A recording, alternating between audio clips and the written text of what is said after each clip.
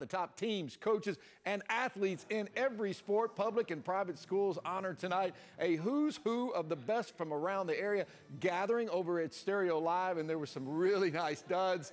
A really cool event. The winner of the men's track and field award, Strake Jesuits Matthew Boling, yesterday in the region meet, the region finals. Boling won the 100 meters in a time of 9.98 seconds. Yesterday, my start was pretty good. It was kind of awkward because I had like a side step, but like it wasn't bad. So I just thought to myself to keep pushing because it was my second to last event. So yeah, I knew it'd be a good time, and I was really happy with it. He should be happy with that, Tom. Under 10 seconds in the 100 meters.